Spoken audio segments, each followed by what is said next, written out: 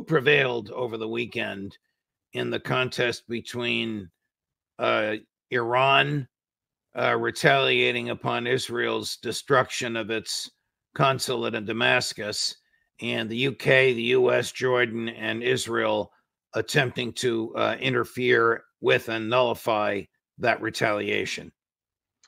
I would say that the people of the United States, the people of Europe, the people of the world prevailed. And the reason why is Iran was able to establish deterrence superiority over Israel when it comes to Israel's perceived right of being able to strike Iran anytime, anywhere Israel chose. But Iran did so in a manner which, for any rational human being, precluded the need for Israel to retaliate. It was a very sophisticated, a very measured response that, as long as Israel doesn't do anything crazy, and unfortunately it looks like Israel might be getting ready to do something crazy, allows the global economy to stabilize. I just want everybody to understand that if Israel attacks Iran, Iran's retaliation will probably be of a scope and scale that will turn the global economy upside down. You think you don't like gas prices now?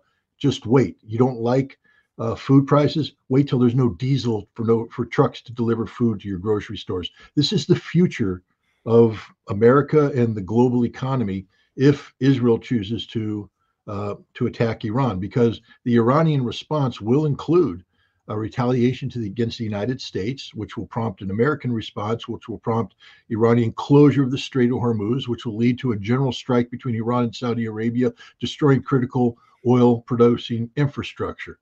So right now, Iran did the world a favor by politely telling the Israelis, you can't strike us for free. There will be a price to be paid. But Israel suffered no real harm.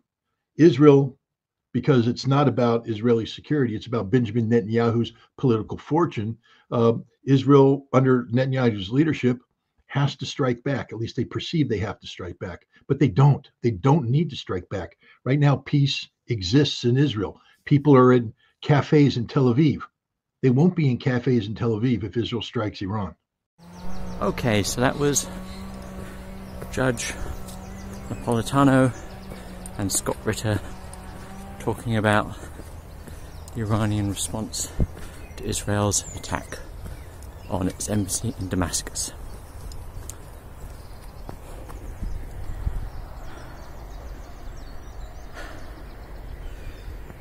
The attack killed 13 people. The one on the embassy in Damascus, including 7 Iranians and I think it's 7 Iranians and 6 Syrians.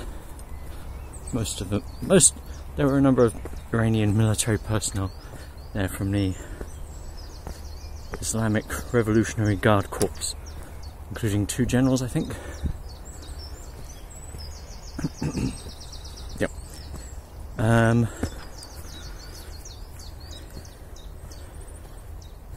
That was the attack took place. The Israeli attack took place on the 1st of April.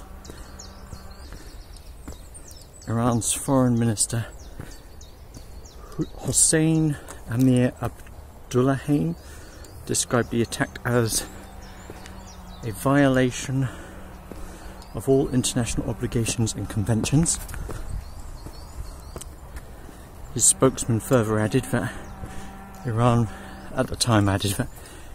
reserved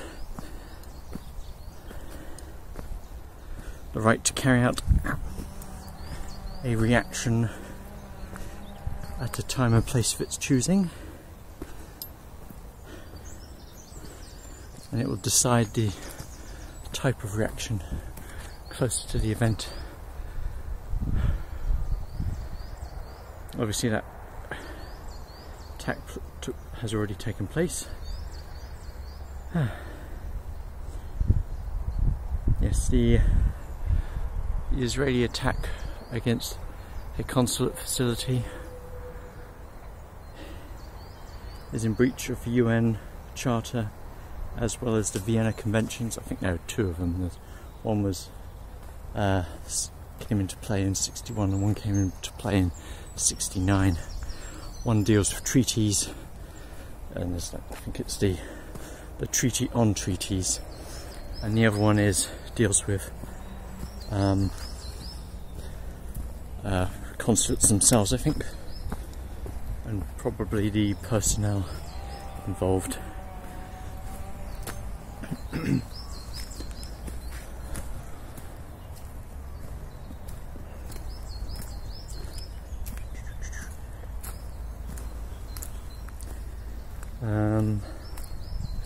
Yep. The IRGC launched its attack on the 13th of April, around 5 PM local time, I want to say. It fired dozens of ballistic and cruise missiles and hundreds of drones as part of Operation True Promise.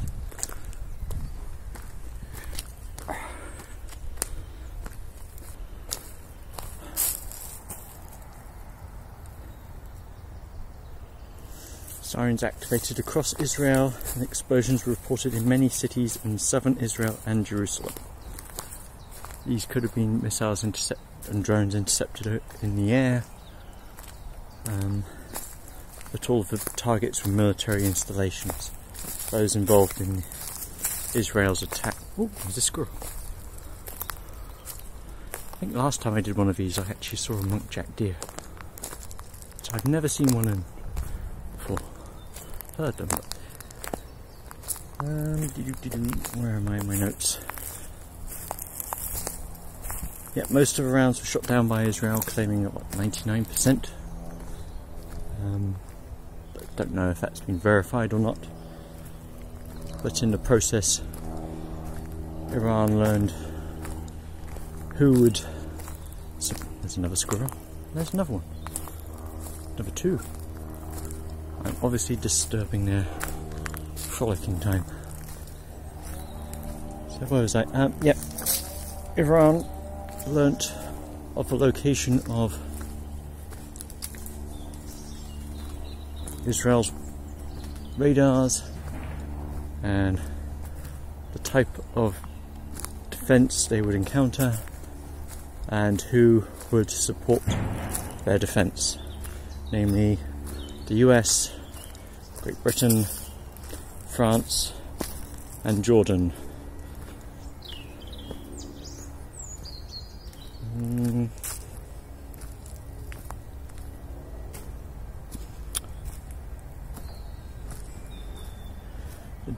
The attack was justified on the strength of Article 51 of the UN Charter pertaining to legitimate self-defence, and any further attacks from Israel would result in a more severe response.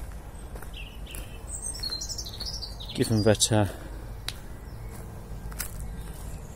Western air defence systems are in short supply given the war in Russia and the extent of the conflict in Israel, their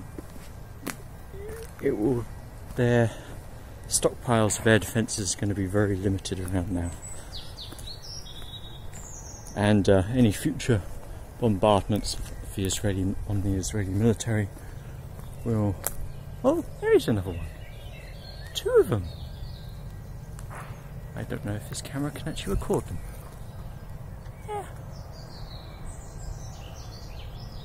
Last time I saw one, it was like dusk, and I just saw this shape dart across the pathway in front of me. It had the soft coat of a rabbit, but was almost the size of a wolf, so small wolf. Anyway.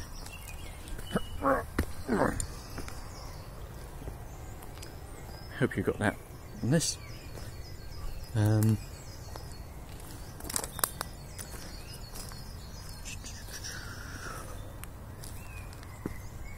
Oh yes, Iran had been conversing with the US through Oman prior to the attacks, so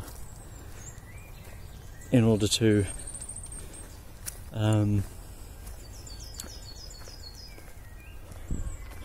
so that the Americans knew what to expect, and so they didn't freak out,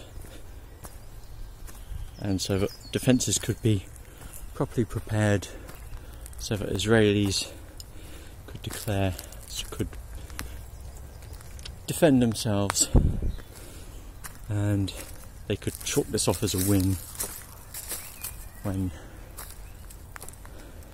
they've been put on notice, in fact.